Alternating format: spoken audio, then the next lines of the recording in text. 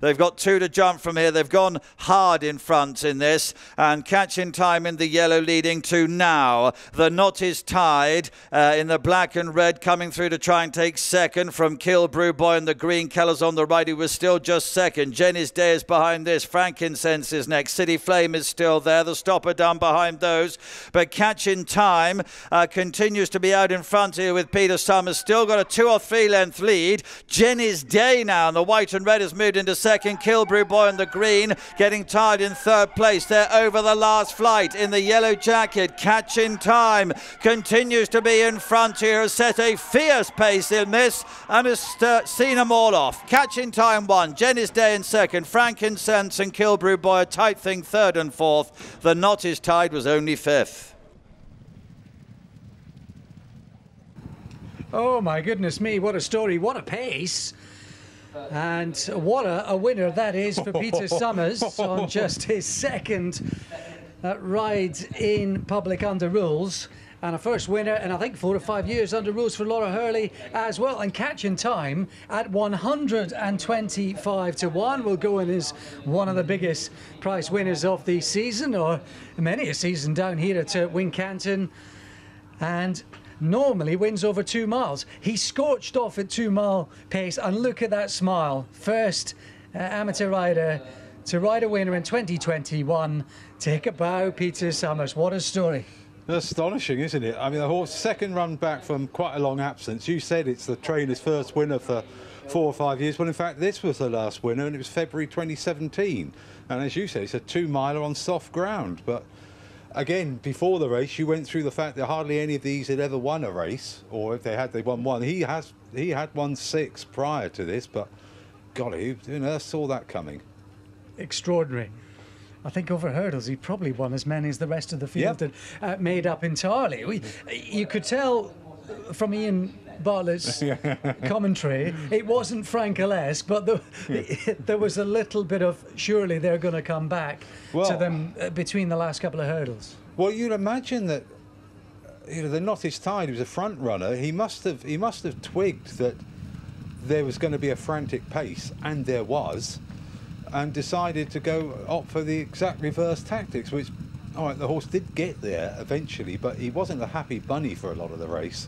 And who knows, if he had tried to match strides with them, maybe he would have won.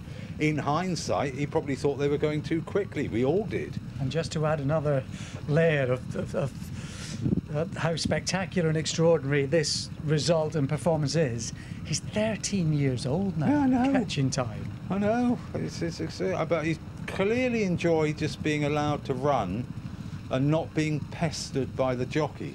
It can work. You just have an inexperienced jockey who's just said, look, just run, and I'll sit here and let you get on with it. And so often that's the case, Jonathan, with the more wily performers, the more experienced horses as they get on in years. They often are suited by young male or female jockeys early on in their career who are not going to do too much and are not going to try and pose questions, are not going to try and suggest answers for a horse who probably thinks he knows plenty. Yes, one horse that won't respond to those tactics, of course, is Frankincense, who decided to have another of his funny days, and eventually Harriet Tucker's managed to get him going, and he's managed to reach the frame, but he was hard work all the way round. He has looked round twice there, left and then right.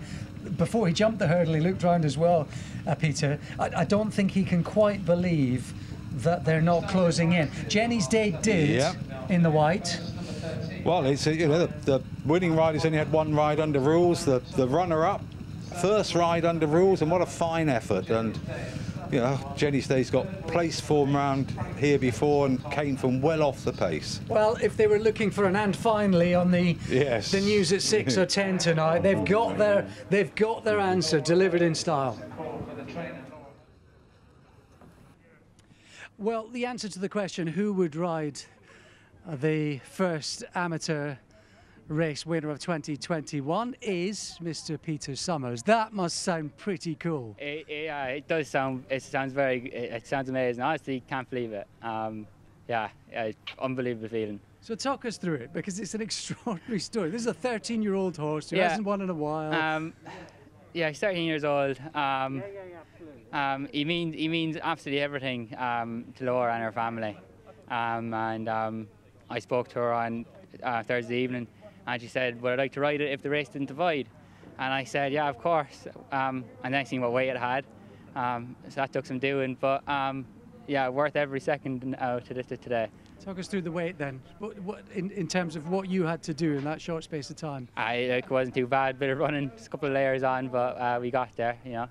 But it's worth every second of it for riding a winner like that. And what a buzz to be! I mean, he was so enthusiastic. Yeah, right he from the loved every start. second of it. Loved, you know, never came off the bridle. I didn't even have. I hardly gave him a slap down the shoulder the whole way around. And you know, it means a huge amount to me. And yeah, I'm just delighted for Laura and her team as well. They work very hard. So. And we could sense from your body language you almost couldn't believe it coming up the home I straight. couldn't. I thought that something's coming. Like, this is too easy. I thought, how is it? I've been doing this 5-6 years now, and it's never been this easy before. I couldn't stop looking over my shoulder. It was just a question of disbelief. Like, it was just something has to come now. Something has to come, and nothing came. And it's an amazing feeling. Beautiful silence. Yeah. Beautiful silence. Yeah. And you say you've been working hard. I mean, behind the scenes, only actually your second ride under rules in public. Yeah, only my second ride. Laura's very, very good to me to give me my first chance at Exeter, and that horse ran very well that day as well, from a big price. And I was unlucky to unseat that day. He was coming with a run and probably would have been in the placings that day. But yeah, Laura's been very good to me, and I try and get in there once a week or so.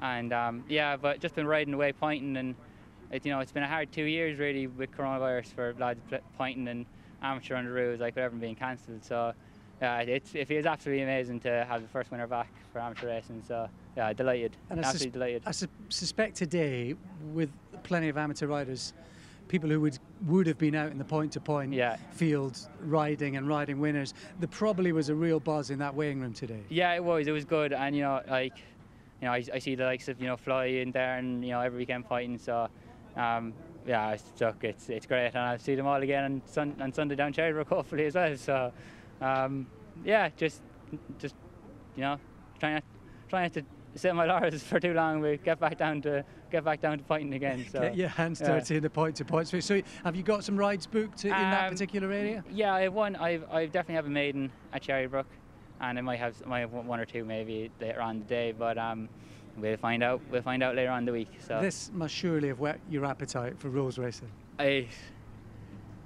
It hasn't quite sunk in yet, really. I don't think. It's something you wait and wait and wait for. You can't wait to ride your first winner, and that happens. I just did that.